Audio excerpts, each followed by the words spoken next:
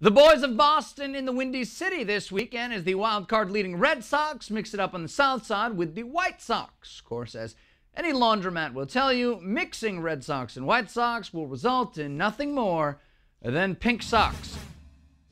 Freddie Garcia making just his fourth start on the season, still seeking win number one. He's off to a good start. In the first, he takes care of Kevin Youkilis, then Jason Bay in the second. Garcia holding the Red Sox scoreless early, and let's say that he got plenty of run support. Chi Sox facing Paul Bird, and here we go. In the bottom of the second, Mark Kotsay with a man on and gone.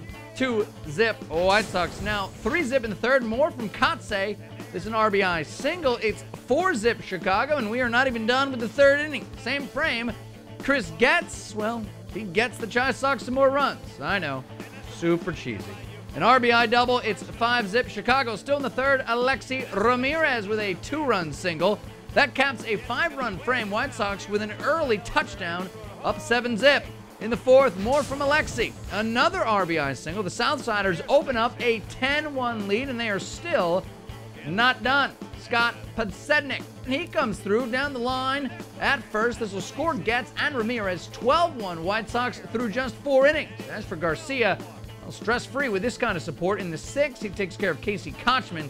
Garcia goes 6 innings of a 1-run ball, strikes out 5, scatters 7 hits, en route to his first win on the year. The White Sox ripped 20 hits. They played a dozen runs. Kotsay and Ramirez each with 3 ribbies.